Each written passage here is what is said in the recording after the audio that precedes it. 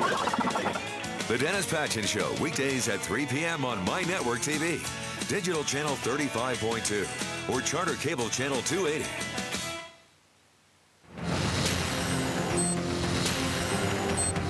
Tonight on Nightline, how do you mend a broken heart? At just 12 years old, this girl has to fight for her life. It's a race against time. Will a new experimental device buy her the time she needs for her heart to heal? And the wine guy. Meet the New Jersey everyman on a mission to cut the snobs down to size and make wine the new beer. From the global resources of ABC News, with Terry Moran in Washington, Martin Bashir and Cynthia McFadden in New York City, this is Nightline, October 4th, 2007. Good evening. Most 12-year-olds are unlikely to face the daunting challenge that confronts Bailey Hunsberger. She has a critical problem with her heart, and her life hangs in the balance. Her only hope for survival hinges on an extraordinary but experimental device. If she can get it, it'll prove the difference between life and death. My colleague Vicky Mabry has the first installment of our series, Searching for a Cure. 12-year-old Bailey Hunsberger is being wheeled into a rare surgery that only a few other children in the United States have ever received. Clamped up here. A surgery that hopefully will save her life. Scissors. Bailey, like most girls her age, loves music and hanging out with her two little sisters. She decorates her room with her favorite heartthrob, Grey's Anatomy's McDreamy, Patrick Dempsey. But that youthful energy can be deceiving. Bailey was born with a diseased heart. She was fine at first, and 14 hours later they came in and said, you have a very sick baby. She has a defective aortic valve that allows blood to back up into her lungs. What did they tell you was the treatment and the prognosis? Well, the treatment was surgery. That was the definitive treatment. Interestingly, they don't talk to you about prognosis too much. How old was she when she had her first surgery? She was 3 days old. Hey, Bailey, do you feel like you just kind of gotten a little bloated? A little. A little bit? Bailey's broken heart is no longer functioning properly. In the last week, she has gained almost 15% body weight of fluid just retaining water, and so she has a significant amount of heart failure today, and it's accelerating. She's back at Riley Hospital for Children in her hometown, Indianapolis. She may have just gotten to that point where she's fallen off the curve. But we're not too late to do something. No, she's not as good as what she appears. She needs a transplant. It means the difference between life and death. But doctors fear that Bailey's body isn't ready for one. She has scar tissue in her heart, which is causing pressure in her lungs. Doctors plan to cut out that scar tissue. That would hopefully allow her lungs to heal, at least to the point where she would be a candidate for just a heart transplant alone, and with that, a much better long-term chance of survival.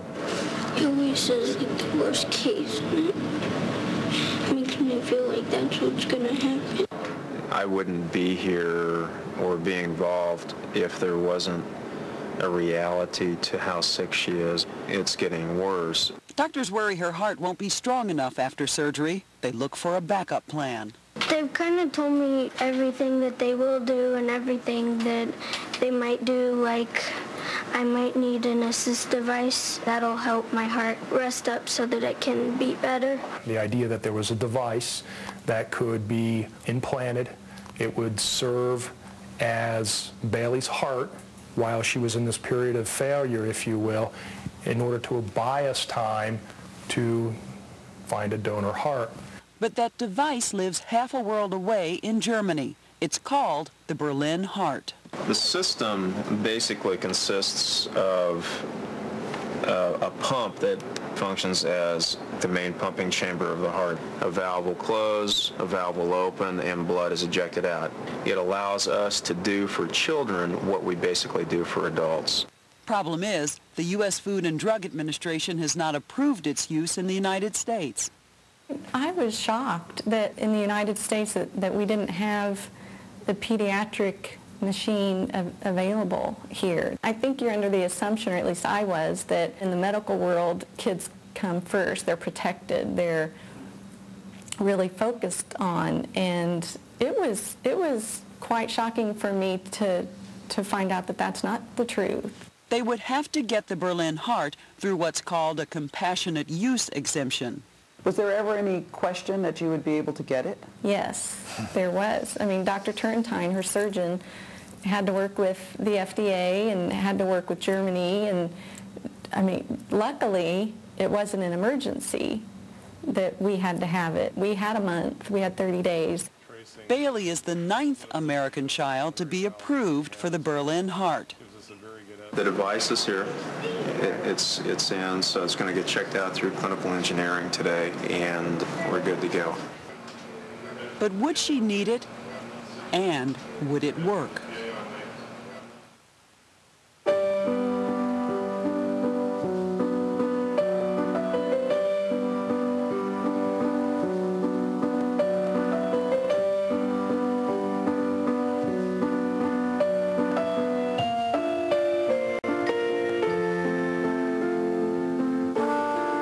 No matter what the cold season brings, we've got you covered.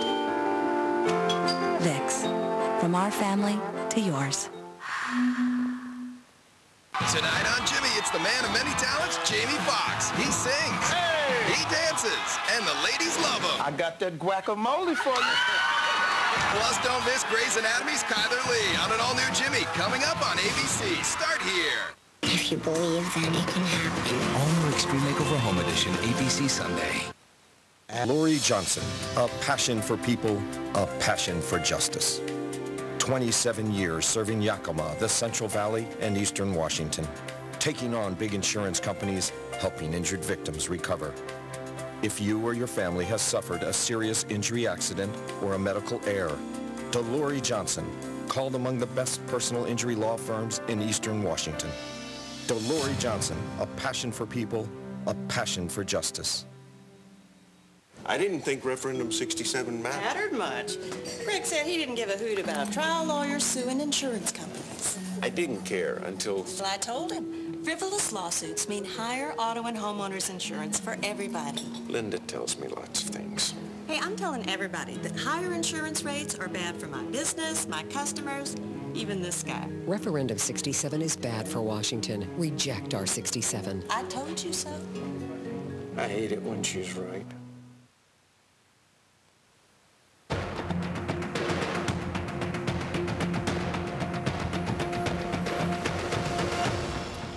We return now to my colleague Vicky Mabry's report on Bailey Hunsberger, a young girl fighting for her life as surgeons work furiously to repair her broken heart. And even as they do so, she's in for a treat, a surprise visit from one of television's biggest stars. The lining looked pretty thin. The scar tissue lining looked pretty thin. Is this all you're doing here? Yes. I think she's struggling a little bit. Bailey is 4 hours into surgery. Doctors remove scar tissue from the lining of her ventricle. I think we're doing fine. Good. I still don't think we're going to be done for a while. In the waiting room, her parents and step-parents receive updates, but the hours grind on. Inside the OR, Bailey's heart isn't responding as hoped. They will have to attach the Berlin Heart. I think you can start pumping. Yeah, it's moving. It's going nicely. Clamped up here. The Berlin Heart is a temporary measure, ideally just for a few weeks. So the idea is, okay, let's put her on the Berlin. We'll allow her heart to heal. Things have gone well. I'm pleased with the way the thing sits in there. The long artery pressures width of that may take weeks, maybe months for the pressures to go down. Heal and get strong enough for a heart transplant, but finding a match is difficult. she got, first dibs at hearts that came along. And there were, throughout the next 4 months, there were 3 hearts that the nurse would come in and say, you need to stop eating and drinking because they're looking at a heart for you. And then we'd just all sit around and stare at each other for anywhere from 3 to 8 hours until the nurse came back in and said, okay, you can eat, which meant it wasn't a good match. Meanwhile, Bailey is still in the hospital, still with plastic cannulas pumping her blood outside her body. It kind of grossed me out because it was like that, it was all full of blood and stuff.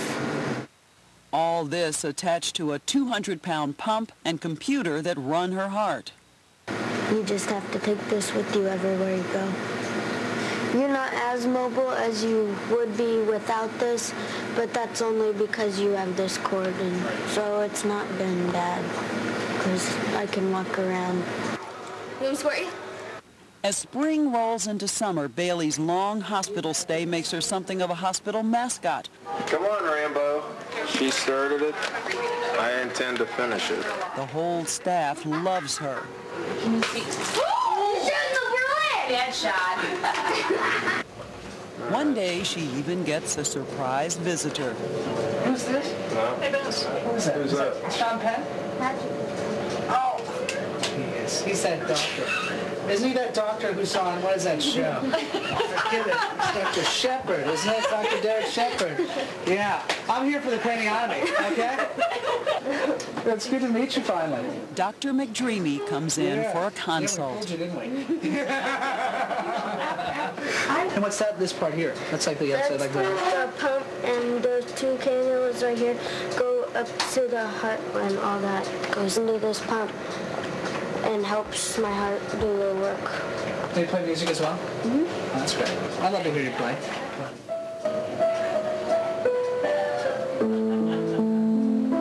But that's the fairy tale stuff. Mostly they're facing some hard truths. We had lots of those life and death talks and about survival, and the talk that you never want to have with anybody, let alone your own child. And she came up to me shortly before we went to the hospital for her surgery. She said, I think I know what's going to happen. I think I'm going to need the Berlin heart, and they're going to put me on it, and my heart's going to get better, and they're going to take me off of it. And she said, and I'm going to help lots of kids in the process. Did you believe her? No, I didn't. I mean, I was hoping for that, and I was praying for her heart to heal. But I got to admit that I never really thought it would. But Bailey's premonition is right. In the back of our minds, we were always kind of hoping that something like this could happen. Nearly 6 months after entering Riley Hospital, doctors declare Bailey's heart well enough to beat on its own. Transplantation would be an easier proposition for her now, but she's gotten to a point where we think that the risks of just letting her be with her own heart probably is less than the risks of having a transplant heart. After 162 days with an artificial heart beating for her, Bailey goes back into surgery to have it removed. Those are wonderful numbers. I mean, that's phenomenal. That's wonderful. You did great. You did awesome. I can't wait to hug her and not feel the device, and she can hug me back and I can hug her. I'm pretty happy about this for you. You're welcome. She can finally go home. You look at Bailey Hunsberger, she's a walking ad for the Berlin Heart. Absolutely, and we'd like to see more walking ads for the Berlin Heart. It's one thing to have 100 individual experiences. It's another thing to actually have a data set to look at so that we can actually define performance in a range of experiences. And it's that putting the data together is the piece that's been missing so far. Since May, the Berlin Heart has been in clinical trials at 10 pediatric hospitals throughout the United States, the first step in getting it approved for use nationwide. It's been 2 years since she was on the Berlin Heart, but she's not out of the woods. She's been sick again lately, and she may need that heart transplant after all. If I could get better, I would love to keep my own heart. But if a transplant's what I need, then I'll be happy with the transplant. But for now, she's 15 and still doing what other teenage girls do, like practicing for her driver's test. You can't look too far into the future because you don't know what's going to happen. You just focus on one day, get through that day, and focus on the next. I'm Vicki Mabry for Nightline in Indianapolis. And as of this past May, almost 100 children in North America have been treated with the Berlin Heart. And we'll continue to follow Bailey's extraordinary and courageous journey, our thanks to Vicki Mabry. And when we come back, not sure what separates a good wine from a bad one? Well, the wine guy will explain it for you, and all in plain English.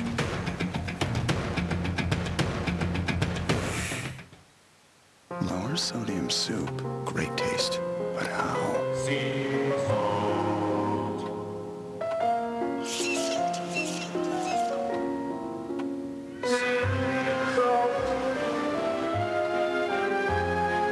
Sea salt. Campbell's added our one-of-a-kind lower sodium natural sea salt to help give our healthy request soups up to 50% less sodium with amazing taste. Well, I thought you said this was lower sodium.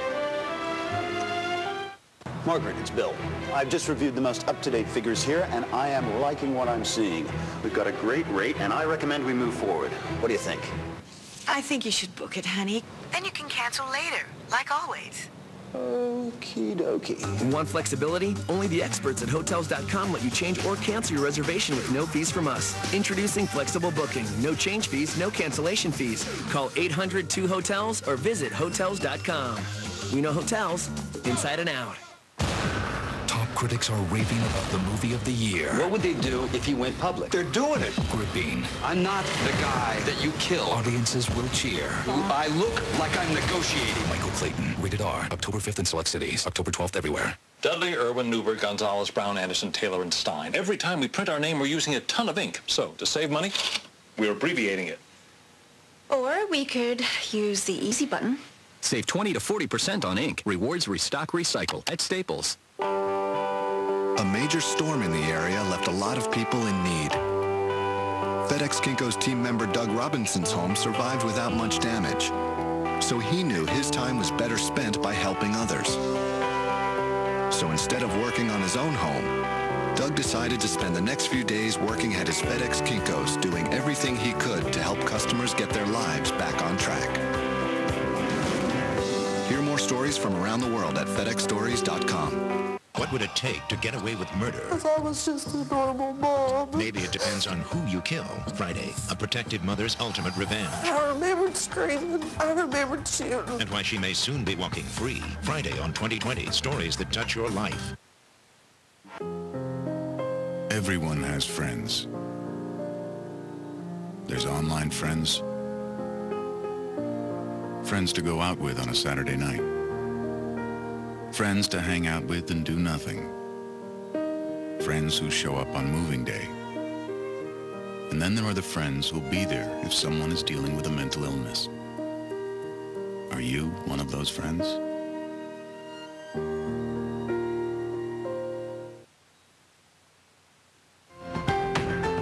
Nightline continues from New York City with Martin Bashir. Would you know the difference between Sancerre and Sauvignon Blanc, a full bouquet or the woody tones of an oak-fermented Chardonnay? As more and more people enjoy drinking wine, there's also the challenge of how to describe it. So now, one wine aficionado has dispensed with the hefty vocabulary because he believes that anyone can evaluate a good vintage. Here's ABC's Ryan Owens. Hello, everybody. Welcome to Wine Library TV. I am your host, Gary Vaynerchuk. If Wayne's World had a wine aficionado, he'd be it. The Oak Monster This 31-year-old rabid football fan, notice the New York Jets bucket, is on a one-man mission to uncork the mysteries of wine. We're changing the wine world, aren't we? And it's a Merlot. It's 15% alcohol content. From the office of his wine shop in, of all places, New Jersey, Gary records a webcast 5 days a week. He says each averages close to 40,000 viewers. This is a kick in the nards. I'm going to trick you, sucker, kind of wine. Look at this color. This is like eating your shoe. I mean, this is a lot of leather. You know, like the golden locks. And the entire rainbow of flavor exploded into our face. The American dream. Woo! And some of the rainbow even got up our nose. And that's what's going on with this wine. He sucks rocks, eats dirt, anything to explain what you should look for in a bottle. When I describe wine, I describe it how it truly tastes to me. KAPP Franc never, ever failed to deliver bell peppers. And a lot of people want to use the wine terms, cassis and terroir and all these terms. And if it tastes like Big League Chew to me, then that's what it's going to be. It has absolutely attacked my palate. Gary's style is brash, but don't be fooled. He knows his stuff. His parents immigrated from Russia and opened a modest liquor store here in 1983. Gary worked in the family business from the beginning and got hooked.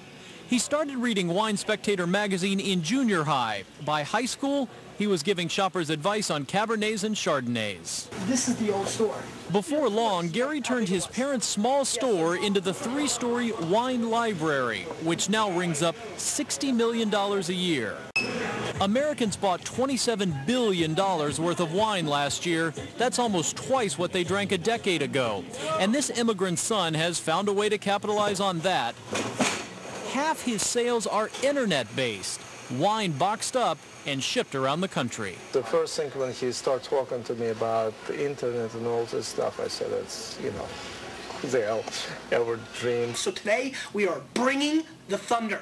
His style has gotten plenty of attention, including from critics, or wine snobs as Gary calls them. They point out he reviews wines he sells, which makes him a good salesman, not a true critic. For you, is this really about wine or is this business? This is not about wine or business. This is about life. This is about people realizing we shouldn't be sheep. Hollywood told us to drink Pinot Noir, and now everybody drinks Pinot Noir. He's talking about the 2004 film Sideways, which maligned Merlot. And if they want to drink Merlot, we're drinking Merlot. No, if anybody orders Merlot, I'm leaving. I am not drinking any Merlot. And sent sales of Pinot Noir through the roof. Gary says Sideways is the perfect example of just how intimidated we've become by all those bottles of smashed grapes. Justin's bringing sexy back, and I'm bringing Merlot back. Gary says when picking a red or a white, forget what you've heard and try everything at every price. To prove the point, he set up a taste test with 2 bottles. One retails for $18, the other for $60, twice that in most restaurants. Gary said the cheaper was better, and this untrained palate agrees. I would certainly say it tastes better. I did like the smell of that one better, but I don't always smell my wine. Yeah, I mean, if you want to pop a wine and smell it all night, then maybe this is the way to go. But if you do want to consume it, I just think this is a great example of where price has no impact on the wine industry. One more lesson, Gary says when you're at a fancy restaurant and the server pours you a taste, quit trying so hard. And so basically the move is... Cool date move. Okay. All right. Smell it. You don't even have to taste it. No, because I've never seen anybody deliver the salmon and cut it and analyze it and flip it over and be like, oh, it's pink, tremendous. What about the fumbling around with the cork? Are there things at the table that you should be looking for in your cork? Is that worth doing? You know, I'm high on doing the Chinese football, like kind of like fling. That goes over well at the fancy places. Especially when you hit the person. Gary says he still has a lot to teach and won't be satisfied until wine is, well, the new beer. You know, my hopes are that the next generation of wine drinkers are a lot more open-minded. You know, I love when somebody emailed me and said, that was one of the best wines I've ever had. I never heard of Chenin Blanc before. I loved it. P.S. I drank it at the NASCAR event this weekend. Yes, that's now what we're making progress. Now we're making progress. I'm Ryan Owens for Nightline in Springfield, New Jersey. Wine at the racetrack, that really is progress. Our thanks to Ryan Owens. And if you'd like to read more about Gary and the names of the wines in that head-to-head matchup, you can go to our website, nightline.abcnews.com. And when we come back, a stunning admission by one of America's greatest athletes. ABC News Nightline, brought to you by IBM.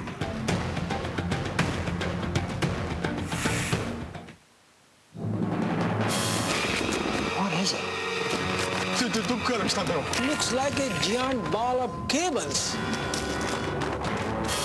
It's getting bigger! It's getting bigger! Ned, what does it all mean? It means we got an IBM Blade Center. Smartest way to optimize our IT. Easier to deploy, more flexible. We don't need all those cables anymore.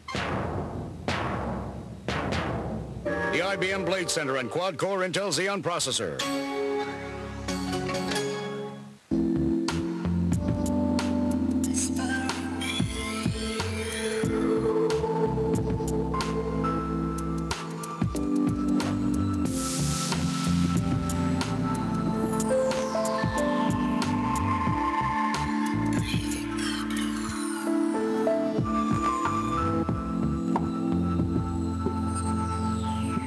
Color of perfection. Excellence in flight. Korean Air. Vitamins and minerals of Centrum Silver, I've got a big announcement. We've been reformulated. When you say reformulated, are you talking... Relax, we still help protect the health of people over 50. And now we're better balanced to work together. Like more C and E to support natural cell repair. I love this antioxidant. That's me. Working better together. From A to zinc. New age-adjusted Centrum Silver. From best-selling author James Patterson comes his first series for television. You ready for this? The new Friday night thriller. Let's catch a killer. Women's Murder Club. Premieres Friday, October 12th, 9/8 Central on ABC. Start here. You can count on the heavy-duty stopping power of new Toyota Tundra. Big stuff in motion tends to stay that way unless you apply appropriate force. Research proves new Tundra's massive brakes apply superior force even under the most demanding conditions. New Tundra is built Toyota tough in America. Special low financing and customer cash back make today the right time to see your Northwest Toyota dealer. Bud Clary Toyota, you can count on us. Just a better truck. That's driving the move to Toyota. If you're injured on the job, you need an experienced attorney. Workers' compensation is a specialized area of the law with its own rules, procedures, and judges. I'm Tim Hamill. For almost 10 years, I was an assistant attorney general representing labor and industries. But now, I fight for injured workers. Bothwell and Hamill. Call toll-free 1-888-665-8630. From the four corners of the world, from the ancient disciplines of the martial arts, comes the most intense hand-to-hand combat event in the history of televised sport. Get ready for International Fight League's Battleground. It's the extreme physical challenge that proves pain is nothing but weakness leaving the body. IFL's Battleground.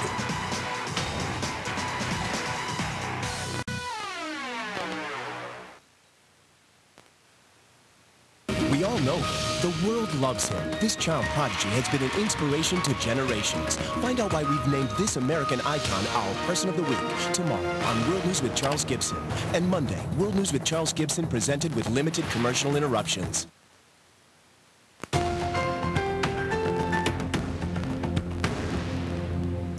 According to the Washington Post, one of America's most successful athletes of all time will tomorrow admit to using performance-enhancing drugs. According to the Post, Marion Jones, who won 5 medals at the 2000 Olympic Games in Sydney, now says her former coach Trevor Graham gave her a substance called the Clear, and she only realized what it was when federal agents confronted her in 2003. She's previously maintained that she never took any kind of performance-enhancing drugs, and this despite claims made to me by convicted steroid dealer Victor Conti in 2004 that he also gave her drugs. After I instructed her how to use it and put the needle on, and she did the injection with me sitting right there next to her. Right in front of you? Right in front of me. Where did she inject herself? In the leg. Marion didn't like to inject in the stomach area. She would do it in her quad, front part of her leg. And I spoke to Victor Conti this evening, and he said that he was glad at the news of Marion Jones's admission. And that's our report for tonight. I'm Martin Bashir for Terry Moran, Cynthia McFadden, and all of us at ABC News. Good night, America.